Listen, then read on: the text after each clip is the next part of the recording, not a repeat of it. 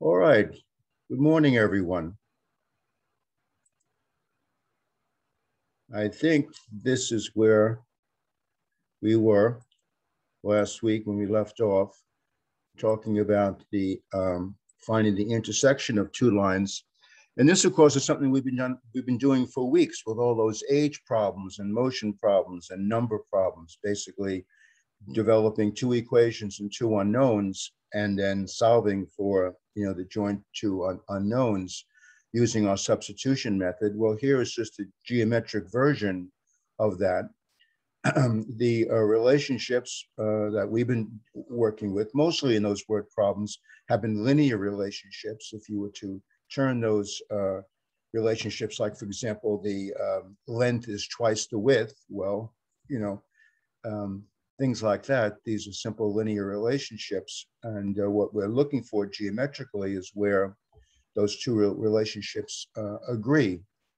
Here, if we have the lines which show all of the pairs which satisfy one relationship, and another line which has all of the pairs which satisfy the other relationship, well, right, the intersection is going to be the place where both relationships are satisfied.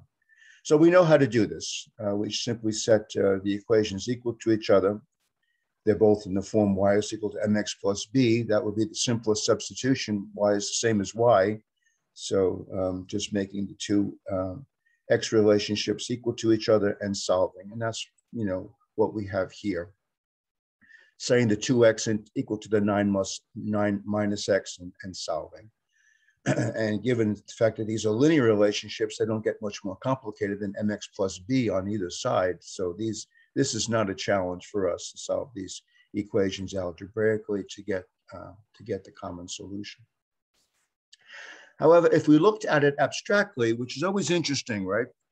Given the power of our algebra, to look at these relationships without numbers, but just with the letters and seeing if the algebra can tell us something, it's always interesting to do this. So imagine we have two lines and we'd like to find their intersection. We write them both in the standard point slope form. The slope intercept form, and we would set them equal to each other. We would set m1 x plus b1 is equal to m2 x plus b2 and solving for x. We would get the x's on one side, numbers on the other, and factor out x and solve. And so the value of x in terms of our m's and b's is the difference of the b's divided by the difference of the m's. Notice that we have b2 minus b1 on the top, but m1 minus m2 on the bottom. That's just the way the algebra works out. That's what the solution of x would be. Solving for y, we could take that solution for x and put it into either one of the two equations to find out what y is. Here I've chosen to take the first equation and substituting for x, our solution, b2 minus b1 over m1 minus m2, and setting y equal to that substituted expression. Clearing out the algebra a little bit, we notice that the math guards are with us a bit. We get one cancellation at least by clearing out those brackets, and we get what the y value would be for the intersection of two lines. Notice that m1 minus m2 is still in the denominator, but now the numerator is a bit more complex. Instead of just being b2 minus b1, we have the interesting richness of m1 b2 minus b1, m1 b2, sorry, it's early in the morning, m1 b2 minus b1 m2. So we have the m's kind of stuck in there.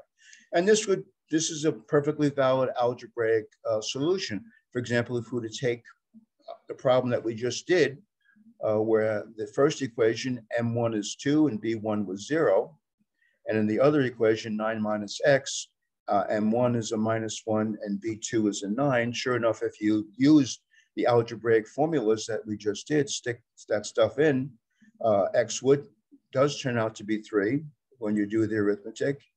And when you put all the four numbers in for y and clear out all the arithmetic and the fractions and do things carefully and don't make any silly mistake with signs, you will wind up with 6. And so there is our solution, 3 comma 6. So this is a perfectly nice algebraic solution to the problem.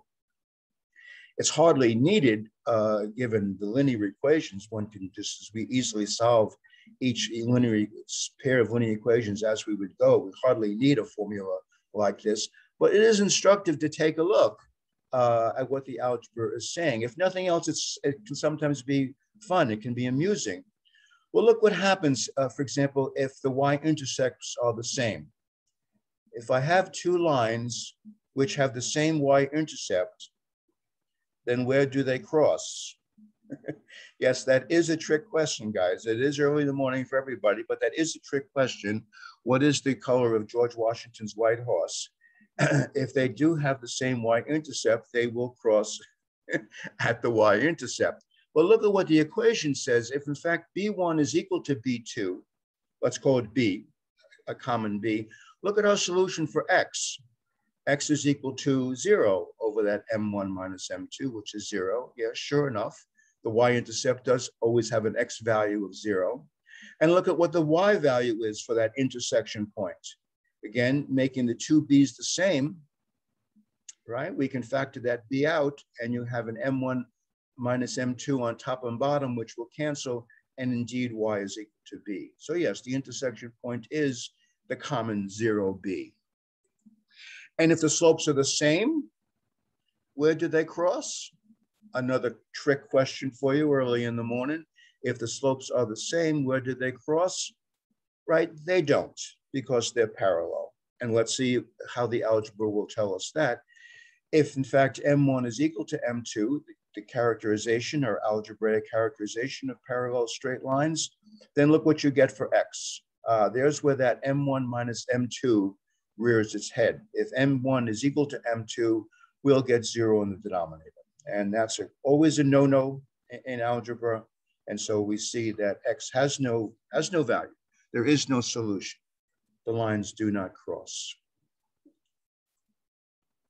So I asked you to try one. Here's a couple of straight lines. I have them in their full dress. I didn't solve them for you. 2x minus y minus 7 is equal to 0. 4x plus 3y minus 9 is equal to 0. I asked you to find everything out about those lines, the slopes, the intercepts, where they cross, do a rough graph, have some fun. By the way, I should mention that those equations, that form of the straight line is yet the third kind of common form for a straight line. We have y is equal to mx plus b. That's probably the most familiar form. That's the point intercept form. Then we have y minus y1 is equal to m times x minus x1. That's the very powerful slope point slope form. This form here, which you could call, which you could write as ax plus by plus c is equal to 0, where a and b and c are all constants. That's called the standard form of the straight line. You put everything on one side so they equal to 0. So it's called the standard form. So I'm giving you the 2 equations in standard form, asking you to do some work to find the slopes and the y-intercepts and all that stuff. But to find the intersection, you can certainly, go ahead and solve for anything you like. Use the substitution method any way you feel. You certainly don't have to set them equal to y is equal to mx plus b, but very often that is the easiest way to go. Okay, and finally, the distance from a point to a line. This is a real bear. I don't know if anybody has tried this yet because we haven't gotten up to it. This is a very good example of how straightforward linear analytic geometry can be. The steps that we want to do here, I think you'll agree, are very straightforward. The algebra is not, but actually what we want to do, if you can handle the algebra, is very, very clear. We want to find the distance from a point to a line. And of course, that distance is always the perpendicular distance. You would drop a perpendicular down from the point, and it's that distance, okay? So what do you have to do? Well, the first thing we have to do is find that perpendicular point, okay? So the first thing we did was we'd find the equation of the line through P, which is perpendicular to this line. Notice I've given you the line in standard form. Okay, the reason why standard form is used here is because we're actually going to find this distance formula in terms of A, B, and C, as opposed to y is equal to mx plus b. Turns out the nicest, the prettiest form of this distance equation is in terms of the coefficients of the standard form. So the first thing to do is to be able to drop a perpendicular from P down to the line. Well, we need to get an equation that will do that, a line perpendicular to our line, but going through P. We need to find that line.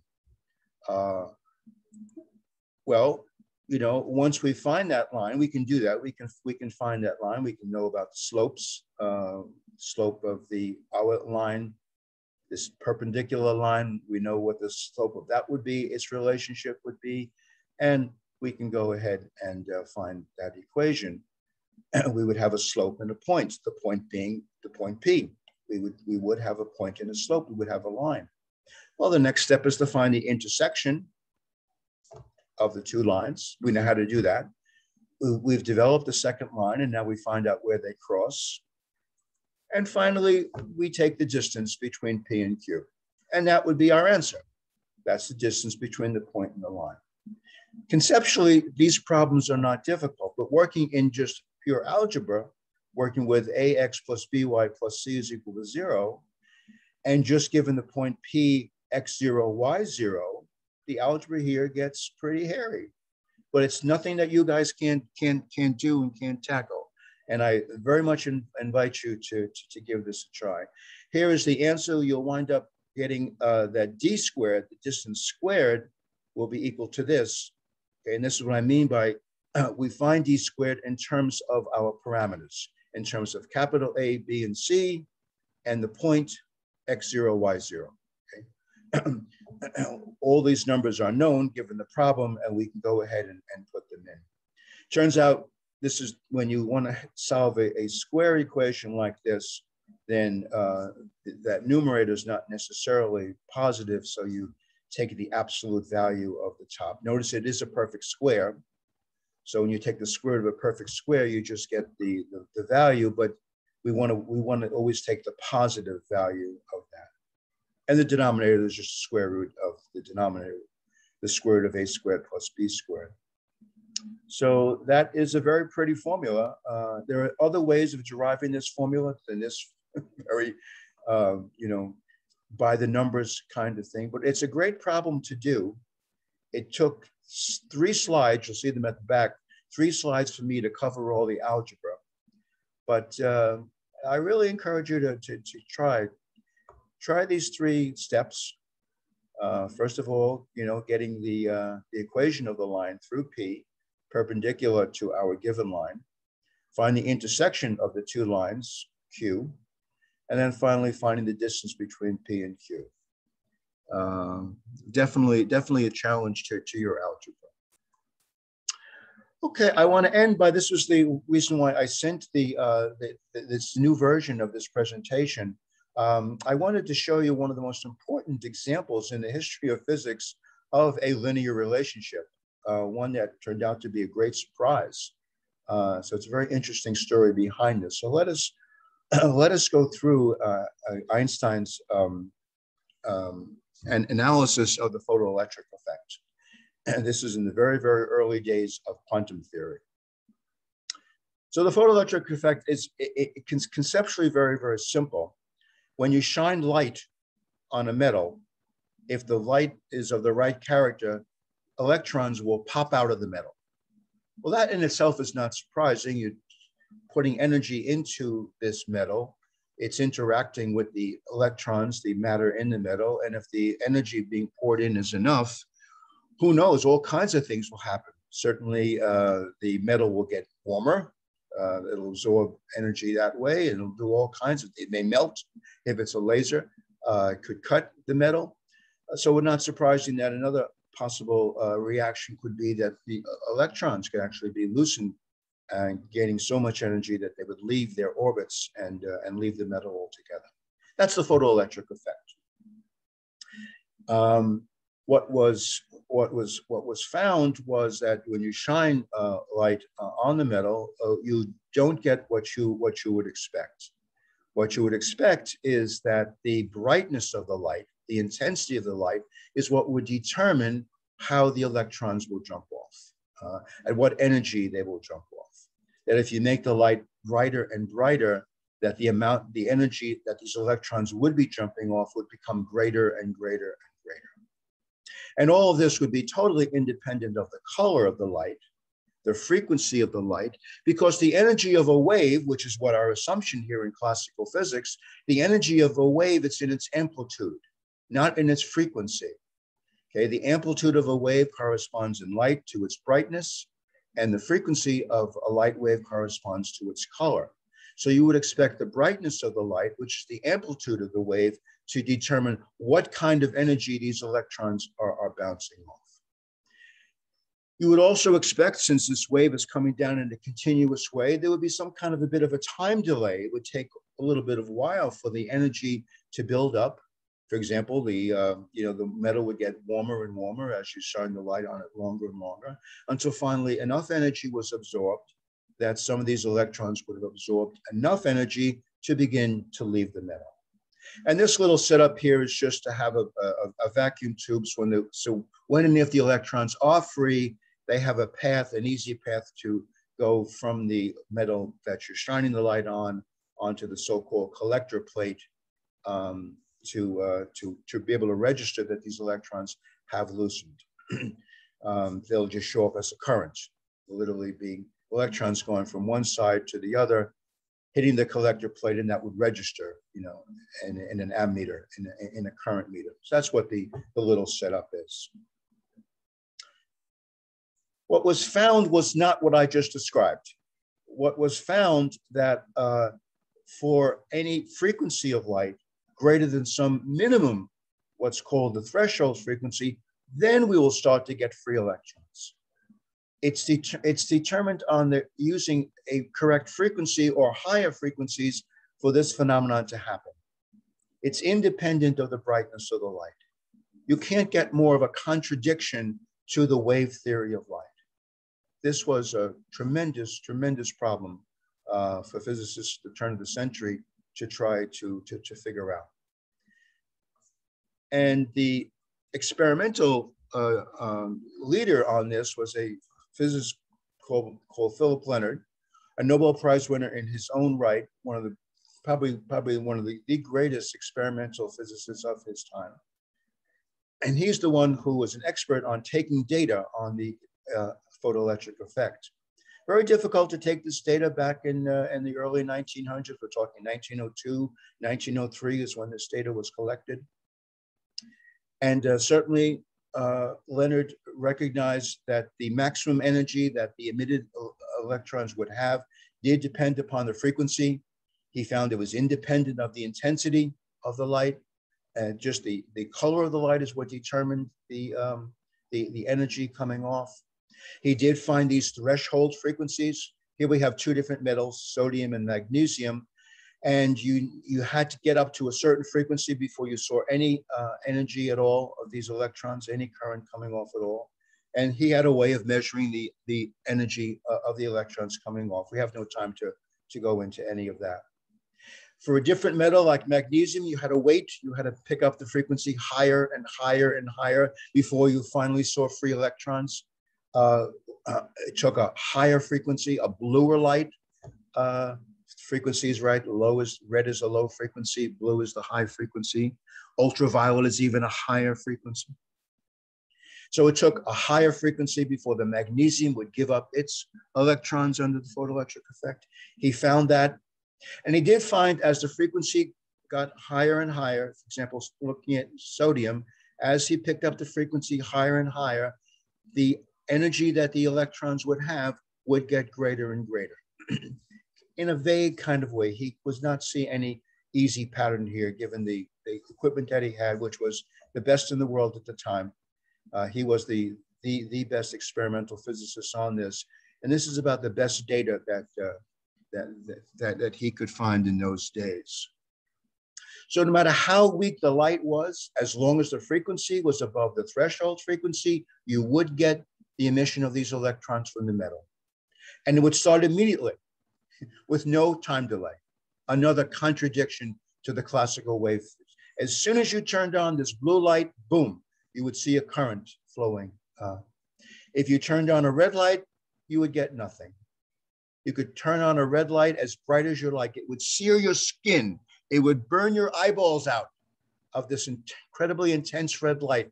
It would not free up any electrons from the metal. Whereas you turned on this very, very dim blue light, ultraviolet light, and you would start to get electrons coming out with a characteristic maximum frequency. So there are those three threshold frequencies of his data. And he did find as he increased the light intensity, well, the number of electrons emitted would be more. So as the light got brighter and brighter, once you were using the right frequency, then the current would get stronger and stronger. Okay, that made sense. As the light got brighter, as long as you were using the right frequency, you would get a stronger and stronger current. That told him that more and more electrons would be coming out. But the energy of the electrons did not change. Only more of them came out. You could not change the energy of the emitted electrons only by the frequency. This was a real head scratcher. People could not, using the wave theory of light, there is no way to explain this. So we have an unknown patent clerk with who's still struggling to get his doctorate, still struggling to get his PhD thesis past the review committee. He's working in a patent office. He writes 5 papers in 1905, one of them addressing the photoelectric effect. This is the opening paragraph of that 1905 paper. It has been called by some historians of science the most radical sentence of the 20th century physics. So let me read this to you. Einstein's beginning paper on the photoelectric effect of 1905. This 26-year-old patent clerk writes, "It seems to me," who are you?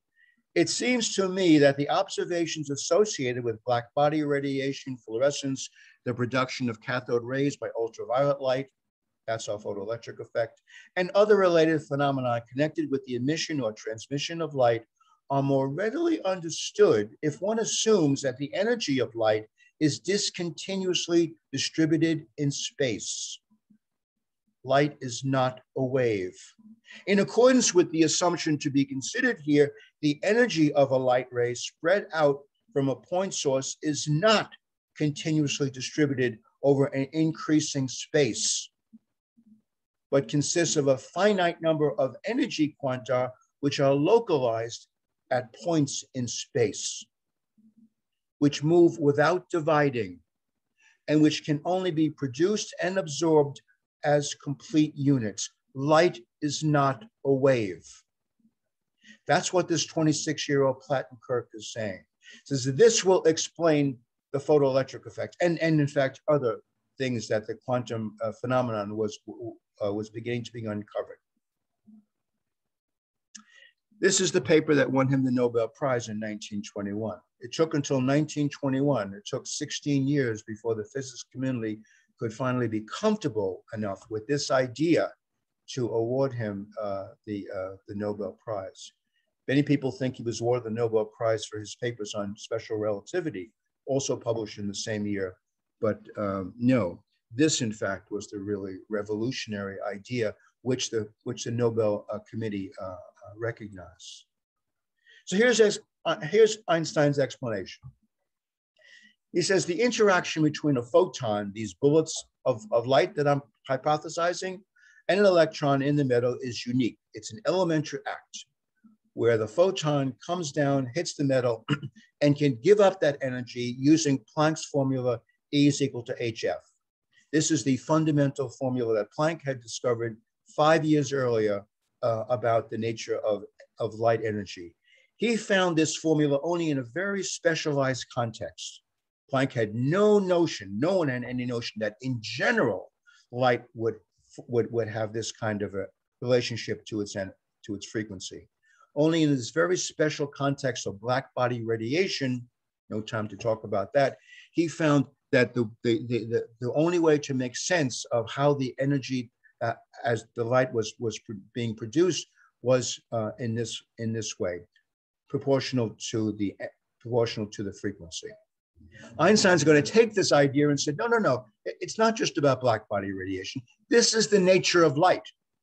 Light has this property that its energy is found in its frequency. And he's going to run with this idea. He says, so the electron is kept in the metal by electrical forces, not surprising, and can only escape if a certain minimum amount of energy is given to it. Yeah, makes sense. And the particular amount of energy will depend upon the particular metal.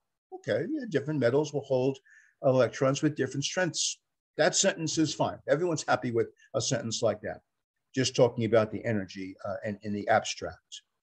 Thus, the frequency of the photon must be above a certain threshold frequency if you're going to reach this energy, because of Planck's formula, E is equal to hf, not the amplitude, but the frequency. Therefore, you need some kind of a threshold frequency. Once you're above the threshold frequency, the electrons will absorb the photon energy immediately, and they will escape immediately with no time delay. There solves that problem. If we increase the energy of the photon by increasing the frequency, then the electrons will interact with these photons and they'll come off with increased energies, just as the data showed. And finally, if we increase the intensity of the light, the brightness of the light, we will increase the number of photons being produced. And therefore, the number of electrons which escape will be increased. Yeah, we will see a higher current being produced, but the maximum energy will not increase because you have not increased the frequency. This is his explanation. It certainly fits the phenomenon. He says, look, it's actually very simple what I'm saying. All we're talking about here is the conservation of energy. We have the energy of the photon coming in, hf, according to Planck's formula. I'm using it in a very, very general way. I'm taking this, any old light coming from a lamp, yes, the energy coming down is proportional to the frequency. It has nothing to do with black body radiation. So that's the incoming energy, Planck's formula hf. It hits the metal. What happens on the other side? Well, we need a certain amount of energy to free the electron from the metal. That's that threshold frequency times h. That's the amount of energy that the metal takes from the light to free it up. Whatever's left, that's the kinetic energy of the electron. That's what we're registering in our measurements. That's how we're seeing the current. By the free electron, the kinetic energy, the energy of motion that the electron now has because it's free, and it'll move over to the collector plate. All I'm saying is we simply have a balance of the conservation of energy. The energy pouring down into the metal as hf, the energy of the interaction of the threshold frequency being used up to free it, plus whatever is left. As a matter of fact, if you take a look at this in terms of equations, solving for the energy, take that top equation and solve for the energy is a function of the frequency. Yeah, the energy of the electrons that we're measuring, the measured energy of the electrons now, the data that we're taking is equal to hf minus hf0. I've simply solved that equation for E. Well, guys, look at that. That is a linear equation, okay? The energy is a linear equation of the frequency. It's in the form y is equal to mx plus b, where the slope m is nothing more than h. That's this constant given the proportionality of energy and frequency. This is the famous Planck's constant of quantum theory. He says, yeah, the slope that you'll get, if you ever can take really good data, if we get better enough equipment that you can actually take very accurate data, what you'll find is that this relationship that you're measuring, you will get a straight line with a slope of Planck's constant. You'll be able to measure Planck's constant for the first time. We're never able to measure it from the black body process. Here's a way to measure Planck's constant because you'll get a straight line when you take good data. And the B number is related to the threshold frequency. This is the kind of data that you'll get. Okay? You'll get a slope of h. You'll get these threshold frequencies. Nothing will start until you get a high enough frequency for sodium. You'll need a higher frequency to get the game started with magnesium. And finally, the x-intercepts. We know how to find the x-intercept. You set the function equal to 0. You said HF minus HF0 is equal to 0. You factor out the H. And what are we left with? We're left at F is equal to F0. Yeah, sure. The threshold frequencies are, in fact, where we will cross the x-axis. This is nothing more than what we've studied as a linear relationship. People said, no. We understand your explanation, as crazy as it is, explains everything. Your explanation makes no sense because light is a wave. Okay? But Planck and his formula of 5 years ago, even he wasn't happy with that formula. Everyone is still looking for a different explanation for the black body process. No one wants to stay with this HF business. You're now broadening it to the whole very nature of light. No, we're not going there. We're not walking away from classical physics. Not in 1905, we're not. So no one is accepting this, but it is compelling once we start to get good data. Well, the great American physicist Millikan, he's the fellow who won a Nobel Prize for measuring the charge on an electron. He was one of the conservative groups, said, no, this is not right. Millikan, will take the data. I will go ahead and improve these techniques. I will invent new devices to take accurate data and show that no, this is not what you get. The phenomenon of what's going on is much more complicated. And he spent 10 years working on this. After his work on the mass the charge of the electron, he spent 10 years doing experiments, developing new techniques to take more accurate data. And this is his data, guys. Yeah, this is his data. It's exactly what Einstein said. It's a slope of h. It's a threshold frequency. And, what can you say? Well, this is what Millikan said. Millikan said, Einstein's photoelectric equation appears in every case to predict exactly the desired results. Yet, this semi-corpuscular theory, which Einstein arrived at his equation, seems at present wholly untenable. This is 1916. This is the most important scientist in America, Millikan. Okay, the most respected scientist in America. He will not accept this, and he is not alone. Even though his own data shows that Einstein's, at least mathematical analysis, is correct. So I wanted to give you that wonderful example of straight lines in physics. Oh yeah, they're there. They're there, and they're important. Many years later, Millikan wrote, after his retirement, they basically built MIT around him. They took the Caltech.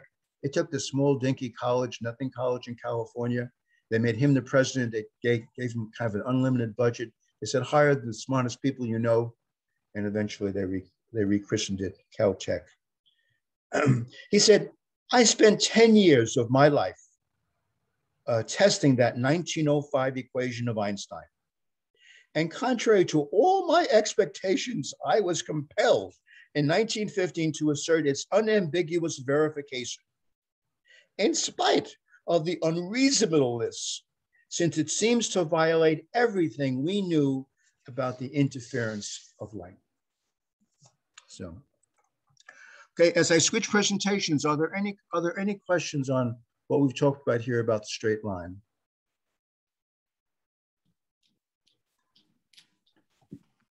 Nothing in the chat at this point. Okay. But Melissa, yes, I had a question about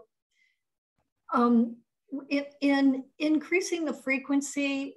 So there was a threshold frequency that was in the blue range of light to get the electrons to emit. Correct. And so as metals were changed, that frequency the frequency had to change. It took higher and higher frequencies Correct. to do that. Correct. Okay. Yeah. And So that's what that remained, line is. That line is showing yeah. energy. It's measuring energy against frequency. As the frequency goes up, the energy goes up higher and higher. That's what that and straight so line is. Would it always, for all metals in the periodic table, would it have to start with within the blue frequency? Oh, I'm sorry. We really can't go into all of this. Yeah. That's the physics. I tell you, if you're interested in the photoelectric effect and this whole thing, I can recommend my lecture from last term when I gave the class in quantum theory. If you want to go to my YouTube channel and look at the previous class on quantum, if you look in the playlists, you'll see the quantum there. If you look at lecture 5, class 5, if you want to play that, the first hour of that goes through Planck's equation of the black body, and then is a much longer explanation for the photoelectric effect. Very much what I did in 15 minutes there can be done in an hour if you want to check out that video. It's class 5 of the Cole quantum theory. You'll find it out there in my YouTube channel. Okay, so let's take a look at the analytic geometry of the circle and the parabola, because we want to get ready for our last class next Thursday, and this will set the foundation for it. First of all, the circle. Circle is relatively easy. So let's start with the easiest circle, the circle with the center at the origin. We have a point, A, 3, 4. We can go ahead and find the distance using the distance formula, and be nothing more than x1 squared plus y1 squared minus the zeros. And we would get a distance here of 5. Okay. But if we were to ask, well, what about all the points that have a distance of 5? Well, that, of course, is the locus of a circle. That's the definition of a circle. It's the locus of points equidistant from a certain fixed point. So if I took an arbitrary point with just arbitrary coordinates x, y, and it would have a radius r, a fixed radius here, in this case of 5, I could say that x squared plus y squared square root is equal to 5. That would characterize that point z. If I square both sides, I get the general equation for the line of a radius of 5. And in general, the defining equation for a circle in the origin of radius r is x squared plus y squared is equal to r squared. The distance formula collapses because we're working from the origin, so it's 0 minus 0 is what we're taking from the distance formula. So there's a simplification there, and of course we have always r squared. So there's the formula for the equation of a circle. We've now characterized the circle using our analytic geometry. It's not far to take the general equation where the center is not at the origin, but at a coordinates hk. These are traditional letters that are used in mathematics, guys. I'm not picking these arbitrarily. When you go ahead and consult a math book on analytic geometry, you will find very often that these are the letters that are used to characterize the center of a circle, the focus of an ellipse, and things like this. So again, we take an arbitrary point a certain distance away, take a distance r, take an arbitrary point z with coordinates x, y, and find the distance between our center and z. There's the distance formula right there. It's equal to r. That's our assumption that we're a certain distance away. And that characterizes all the points. Any point on that circle will satisfy that equation. If we square both sides, we have the general equation of a circle with center HK. Okay? So not at all surprising.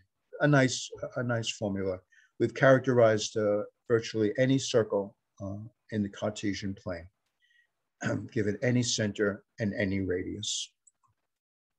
So find the equation of a circle with center 3, 1 and passing through the point 4, 5. The first thing we do is use the distance formula to get the radius.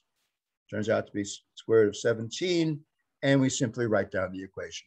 If the center is 3, 1, the equation is x minus 3 squared plus y minus 1 squared is equal to the square of the radius, which is 17. Okay, you try one. Have some fun and try one. I've asked you to do a little bit of work. I've given you the diameter of the circle. I said, suppose that the circle has a diameter from -5, -3, all the way over to 1,5. You got to do a little bit of work to find the center. Okay. This is a teacher's dream, this problem here, to find a circle given 3 points. We have to know virtually everything that we have covered so far in analytic geometry to do this problem. Teachers love problems like this. How are we going to find, if I give you 3 points, how do we find the equation of the circle? Well, not surprisingly, we have to go to Euclid. Euclid tells us if you take a line, a tangent line, a secant line from a circle, and you bisect it, that dotted line will go through the center of the circle. This is a theorem from Euclid. So if we took another such line and bisected it, we know that it's got to go through the circle, through the center of the circle. Well, therefore, where it crosses is the center of the circle. And this is how you would go ahead and find the center. You see where I'm going with this. Now that we have the center, you take any one of the 3 points that you like and find the radius. We have a center, we have a radius. You see why teachers would love a question like this. Okay, so let's go through it very quickly. If you want to find the equation of the dotted line through the perpendicular bisector, well, the first thing I have to do is find the midpoint of AB. Okay, go ahead and use the midpoint formula. Once I have AB, if I want to find the slope of the dotted line, I need the slope of AB. The slope of AB turns out to be 1/7. So therefore, the slope of our dotted line is the reciprocal, the negative reciprocal. So it's -7. I have a slope. I have a point U. I can write down the point slope formula for our blue line. I do exactly the same thing with the red line, exactly the same steps. Find the equation of the red dotted line. Find out where they cross, right? Set them equal to each other. Solve the equation. I find that x is equal to 1, and it turns out y is equal to 1 for this particular equation. There's our center. And finally, to get r, I actually don't even need r. What I want is r squared for my circle formula.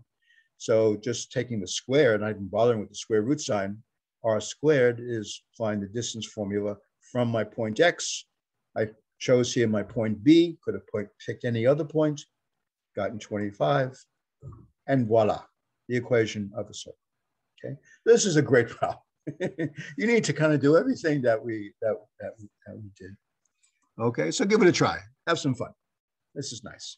I left some of the structure for you, but all the work has to be filled in by you guys. And the equation of a tangent line, well, my goodness, after that one, geez, this is easy. We just need to dip into Euclid one more time. Okay? If we're going to translate geometry into these algebraic relationships, we need to understand as much as we can about the geometry of these things.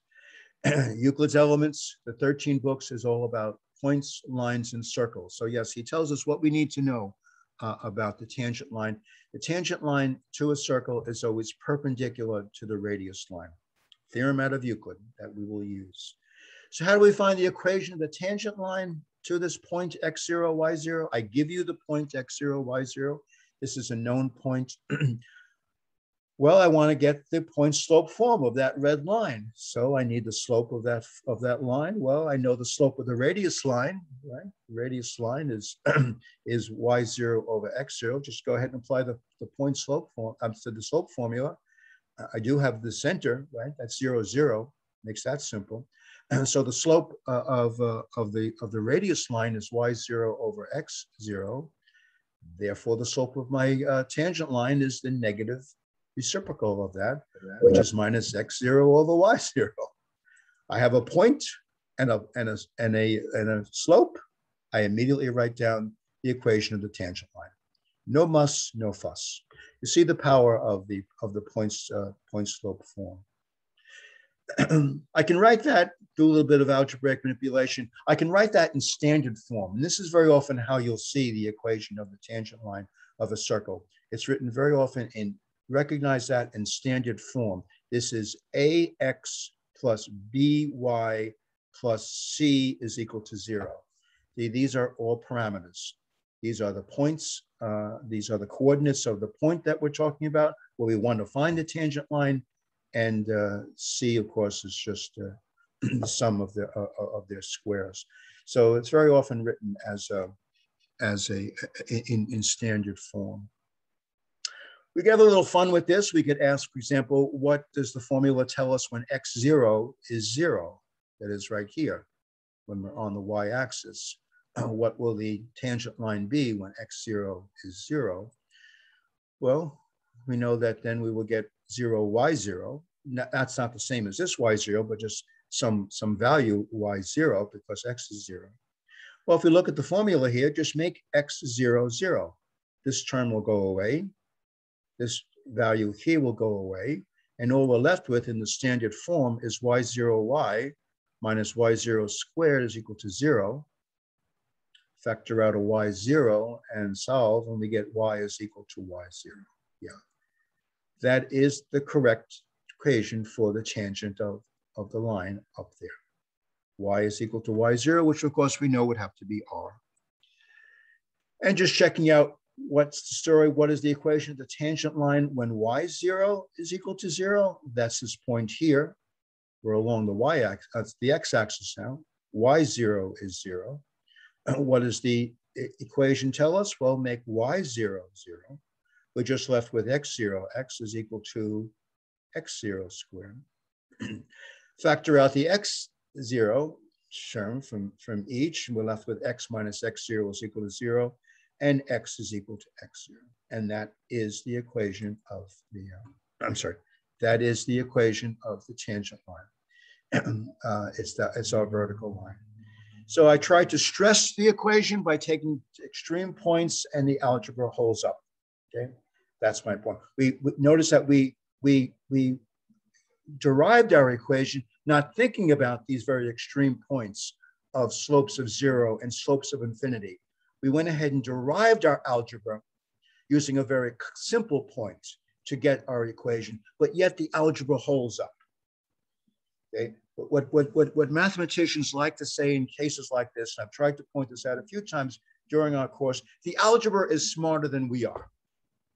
The math is smarter than we are. We get more back from the algebra than we deserve.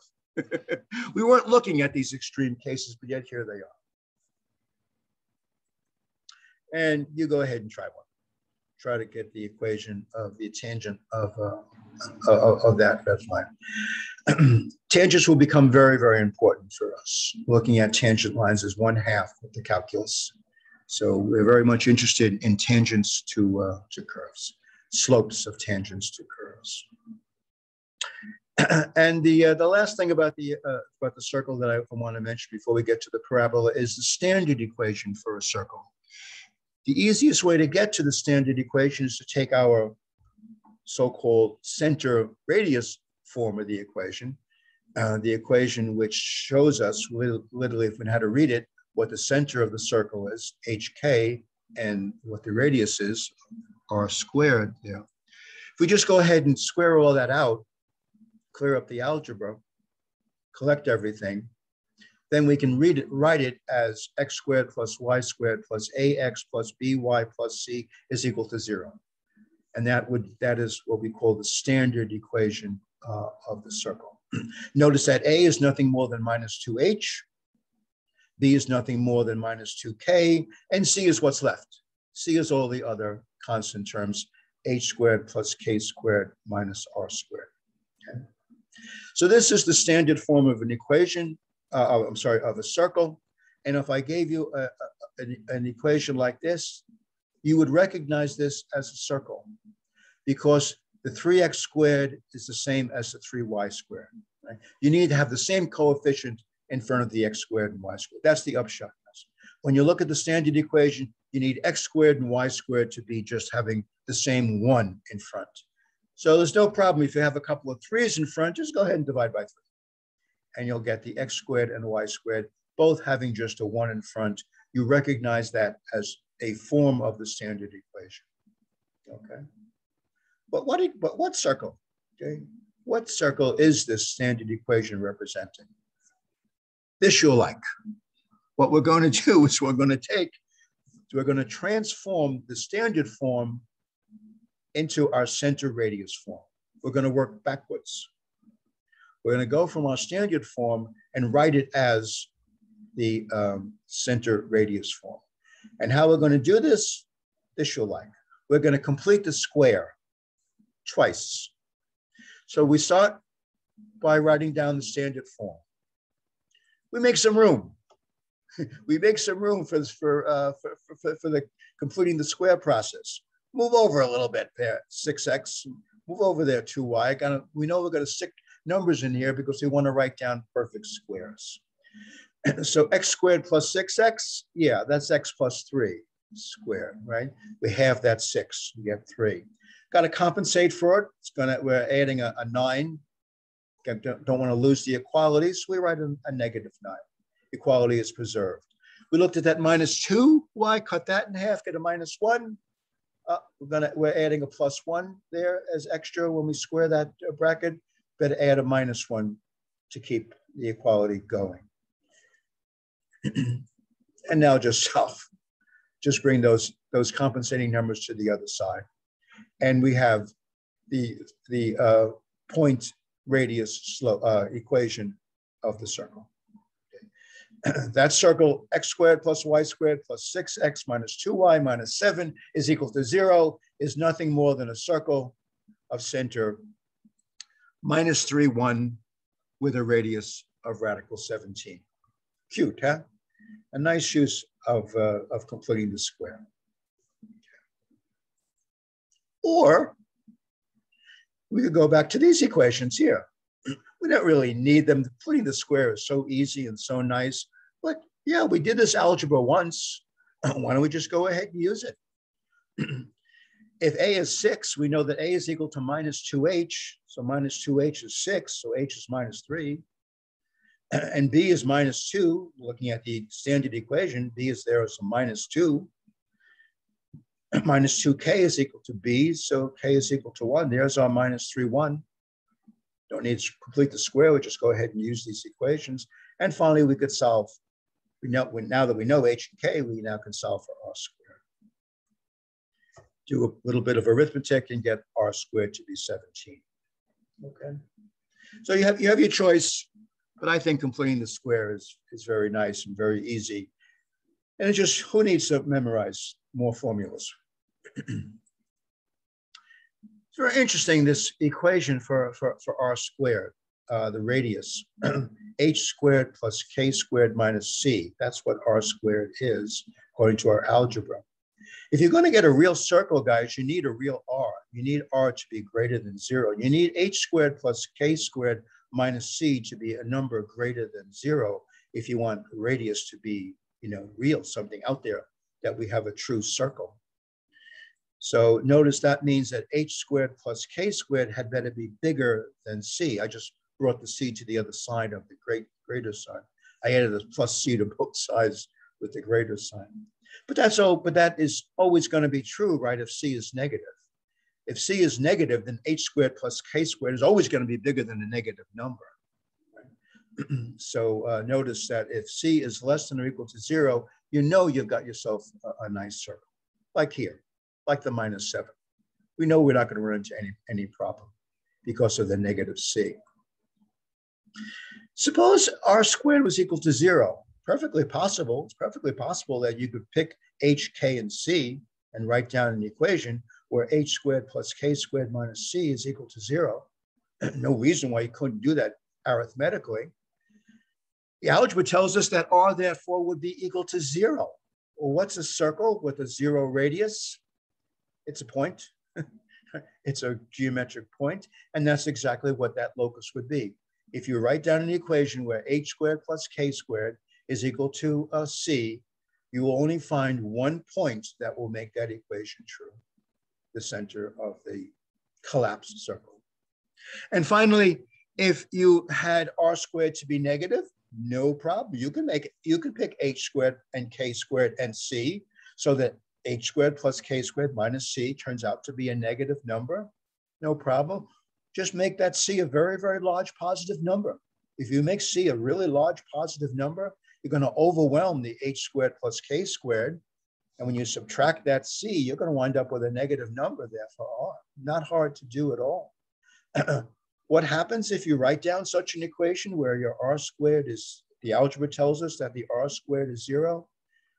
You'll get no radius at all. There will be no X and Y's that make this equation true. What you have is an imaginary circle. Okay. Perfectly good algebra, but you can't graph it on the Cartesian plane. The points don't exist as real numbers. So again, just trying to point out that the algebra tells us a lot, tells us more than we deserve to know sometimes. And I asked you to try one. Okay, the standard from a standard equation. Here, I haven't fooled around. I just gave you x squared plus y squared. Don't ask you to divide through by anything. But here's a standard version of the equation of a circle to find the center and the radius of the circle by completing the square. That's what I recommend you do. It's the fun way to do it. All right. So we come to our last topic, the parabola. Before I go on, is there any questions that we ran through the circle pretty quickly, I realized, but think straightforward stuff, but any questions on the circle?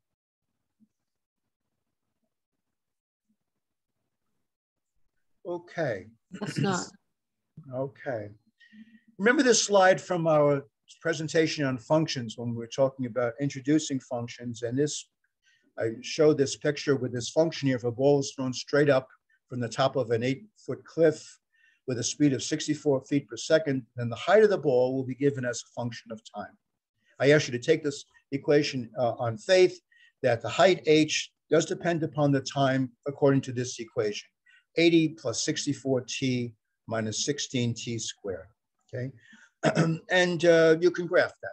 You make a distance time graph. Here, when t is 0, it starts at the height of 80. The ball goes up as time goes on, reaches some highest point, and then begins to fall back down and hits the ground. Okay? And we talked a little bit about this equation. I even think we asked a question, for example, when does it hit the ground? That's when f of t is equal to 0. Right? We were looking for that.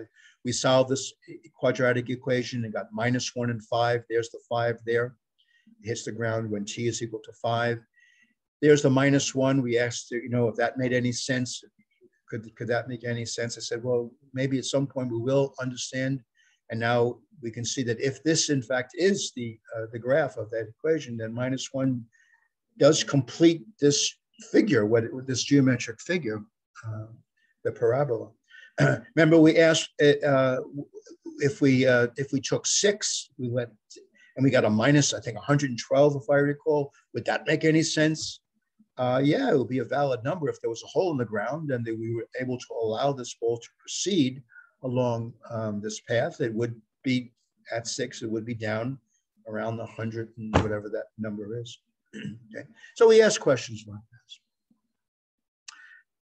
What this represents is the scenario of throwing the ball straight up, but from up here, from 80 feet high. So we got to take this guy and pick him up 80 feet. And that's what this example is, throwing the ball straight up, and you get this equation. Notice that this is not the trajectory of the ball. This is a distance time graph. The ball goes straight up and straight down. This is as time goes on, this is how the height changes. And it is a parabola, as we'll see. However, if we take this situation, these are the two situations that we want to look at for the rest of our course. We'll look at basically dropping something down, free fall, which will be similar to what, and this guy here, throwing a ball straight out. If you throw a ball straight out from a cliff, this is what you will get. You will also get a parabola. However, this is the true trajectory of the ball. This is the height, and this is another distance. This is as the ball drops as it goes out further and further from the base of the cliff. This is also a mathematical parabola. This is not a distance time graph. This is truly the trajectory of the ball in space. And this is the motion that we're most particularly interested in showing. This is the great result that Galileo was able to show. For the first time, he took his laws of nature and is able to deduce a true trajectory of something moving in the world based upon his laws of nature. This is our goal for next week. We want to start with free fall, is first of all his law of free fall, and combine that to get this motion here. So we're going to study variations of this kind of a parabola. So this is the parabola that I would like to focus on. The parabola is more general than this. The vertex can be virtually anywhere. The parabola doesn't have to be turned upside down. The traditional one is upside up. But this is the one we'll find physically that is of interest to us when we want to study the projectile. So this is the one I want to focus on for the rest of our class today. I want to focus on the mathematical properties of this kind of parabola. So when we come to Galileo's analysis, we'll have the mathematical tools ready. Just as when we went ahead and looked at Einstein's explanation of his linear relationship for the photoelectric effect, we knew about the slope and the x-intercept, and we understood that these mathematical properties had real physical meaning, that the slope was Planck's constant, that the x-intercept was the threshold frequency. We could see immediately how the math is telling us about the physics. I want to do the same thing here with the projectile. So when we derive the equation for the projectile, I want to say, look at what the math is telling us about the actual trajectory of the projectile. That's why we're going to work right now abstractly for the last 15 minutes here of today of the mathematical properties of this projectile, of the parabola. Here's our traditional parabola that we're used to looking at. It's right side up in that sense. The definition of a parabola is very interesting. It's a completely geometric definition. A parabola is the locus of points equidistant from a point, which is called the focus, and a line, which is called the directrix. Clearly, this is a more complex locus than a circle. The locus of a circle is all the points equidistant from a point. Parabola is more interesting. It's more complicated. It's the locus of points equidistant from a point and a line. Okay, so this point here, for example, is on the parabola because the distance from the focus is the same as the distance down to the line. And you always mean the perpendicular distance. This point here is also good because the distance from the focus to that point is the same as the distance down to the directrix from that point, et cetera, et cetera. Okay. Here's the easiest point, I guess, conceptually of all. It's the point right in the middle. Okay. If you draw a perpendicular line down from the focus down to the directrix, the guy right in the middle certainly satisfies the locus. It's equidistant from the focus and the directrix. Okay. Traditionally, that letter is P that's used. If you look in most analytic geometry books for the derivation that we're going to do, the parameter that's used for that distance between focus and directrix is labeled as 2p, so that the distance from the vertex to the focus is just p. One more definition, if I may, one more piece of vocabulary. If you drop the perpendicular from the focus down to the directrix, that line is called the axis of the parabola. It's a very important line because the parabola is symmetric about that line. Okay, we simply just dropped a perpendicular from the focus down to the directrix. So it turns out all the points on the parabola are literally symmetric around that line, and it's called the axis of the parabola. We will study many interesting properties of the parabola that deals with the axis when we get to our class in the spring, when we have the tools of the calculus available to us. We will come back to the parabola, to the more general parabola. Okay, so let's derive the equation of the parabola. Here's our last major slide here in the sense. Let's derive that equation from the locus definition. We're going to call the distance from the focus to the directrix 2p. You can see why, where we're getting at. And we're simply going to say, therefore, if this is 2p, this is the origin. Here's our xy axis. working with a parabola where the axis of the parabola is the y-axis, a very particular parabola that we're concerned about. So I dropped my perpendicular. So this is the y-axis. So the focus, therefore, is at 0p. And the directrix is therefore y is equal to minus p. Okay, I hope that's good. If this is 0, 0, and this is p up, then this is 0p, and this is the line y is equal to minus p. Well, let's just apply our locus definition. We're told that the parabola is the locus of points where the distance from any point, take any point on the parabola you like, the distance from z to f must be the same as the distance from z down to the directrix. Well, let's apply our analytic geometry. Here's our distance formula from z to f. Okay.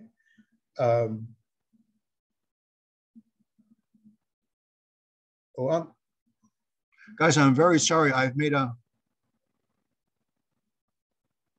mistake here. I'm sorry. I saw the z and I panicked. This is not a mistake.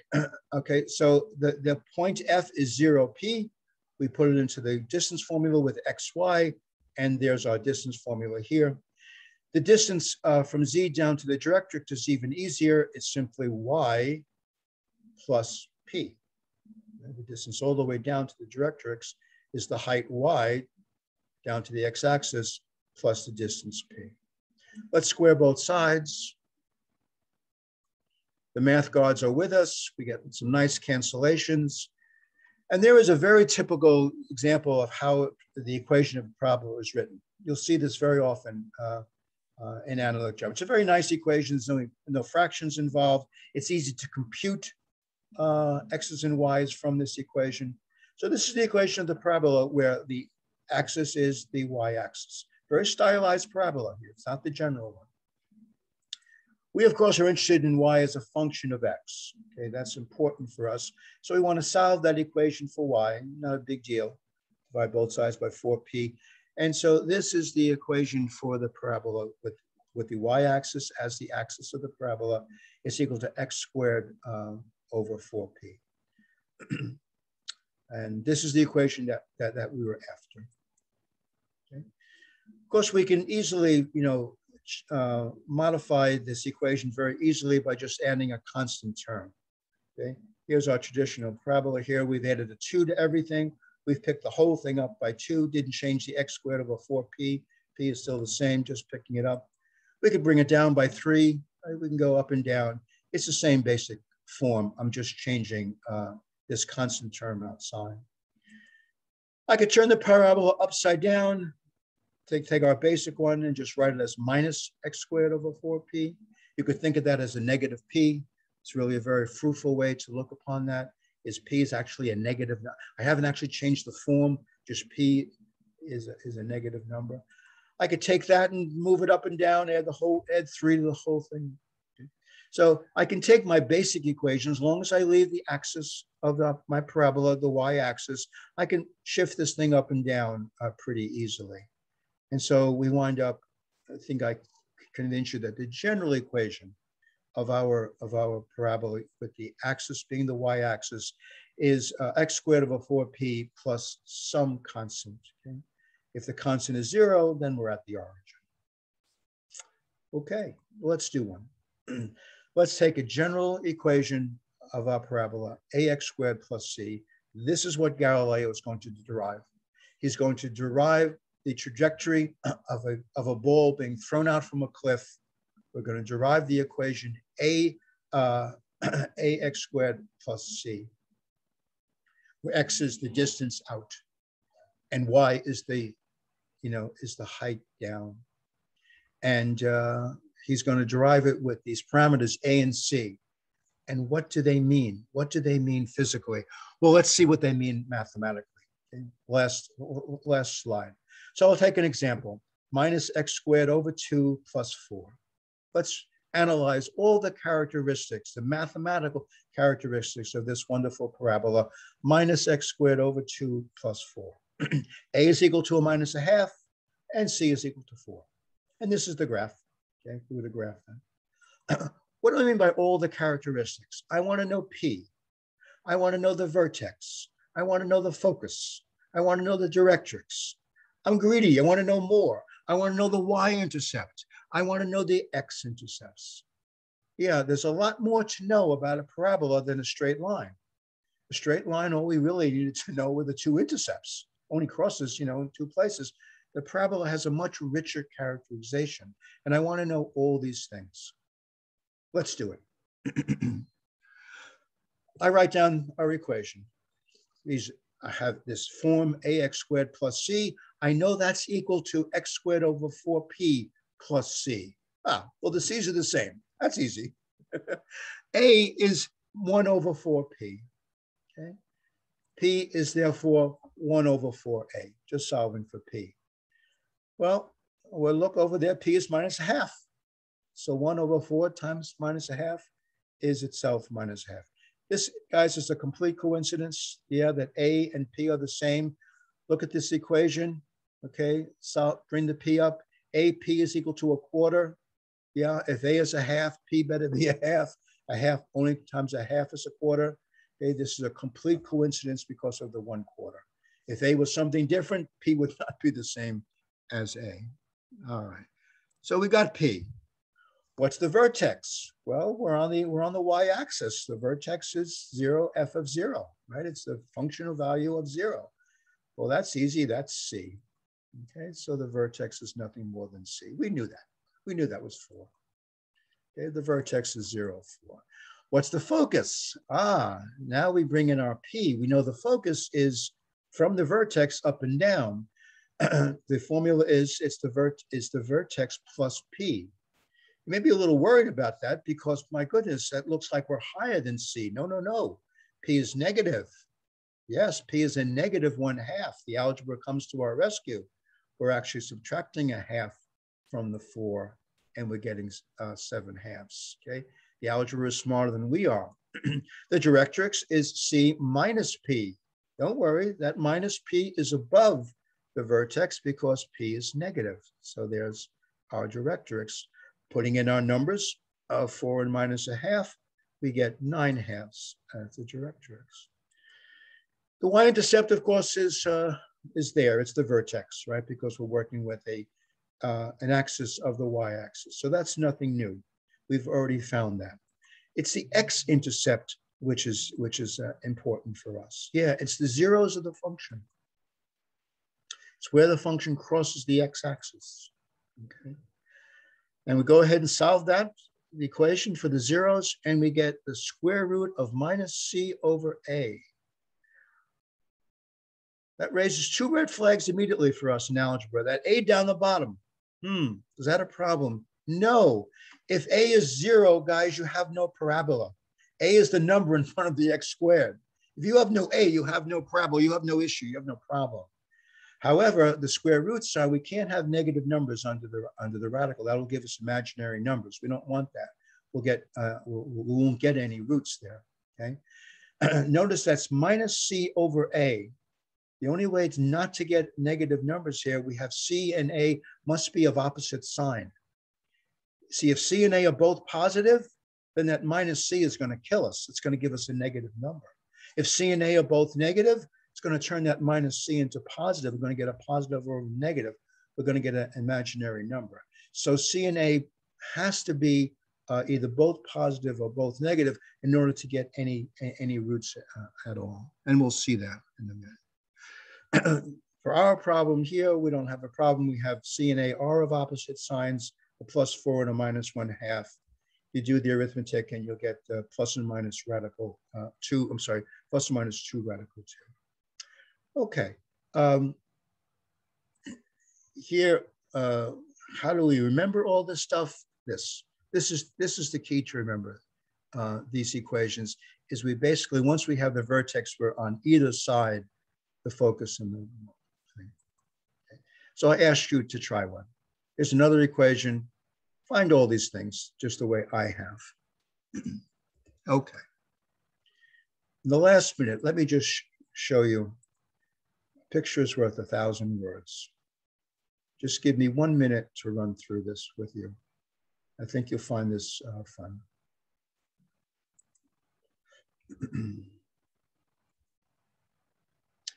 So here's the parabola that we're interested in, okay? And we know we can change C to our heart's content. We can go up and down as long as the A value is 0, we have no problem. Notice here's where we develop the roots, okay?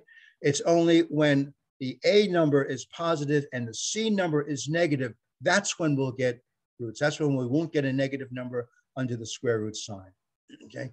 If you're up above, the A number is positive, the C number is positive, no roots. Still a disaster. All it means is the whole parabola is above the x-axis. That's all. Okay. By the way, this is the focus. This is the direction. Okay. I can turn this thing upside down. Okay, by changing A. We get A broader and broader and broader. Okay. There's our P number of 1. And when A is the fourth, P is 1. Okay. The distance between the vertex and the focus. Okay. Let's go around the other way, and we've got roots. Why do we have roots? Because we have a negative A and a positive C. And we can run this guy up and down. We'll have roots as long as we have that. As soon as we get a negative A and a negative C, we lose our roots. Okay. So there you are. There you have it. Can I close this thing? Oh, go away. You won't close. All right. All righty. Okay. All right, so that is it, guys. That is our study of the parabola that we need for our study of the projectile. Are there any questions before we go? Anybody want to open the mic and ask a question? There was one in the chat. I don't know if he'd like to ask his own question. Yes, please.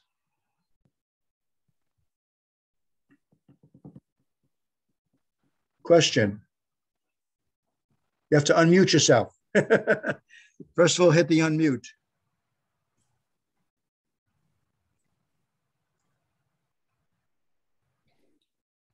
No? It goes back to Why don't you read it, Jenny? A couple slides ago. Okay. How does 1/4 times -1/2 equal -1/2? Oh, that's just arithmetic. Just look at the arithmetic there. Here we go. It might be a confusion of the way it's written. Just let me see if we get it. Okay, so this -1/2 is with the 4. Okay, this is with the 4. So 1/2 of 4 is 2, and the negative is -2. So it's you get a -2 down the bottom. Yeah, I think the confusion could be that after I'm multiplying this -1/2 times the 4. It is 4 times all of A. Okay. Any other questions before we go? All right, guys, if you want to, like I say, if you want to kind of solidify this in your own mind, try those exercises. They're really easy, but you'll be surprised. Like, oh, I can do that. I can see that. Now I really understand. I've done it myself. All right, guys, have a good week. We'll finish up next time.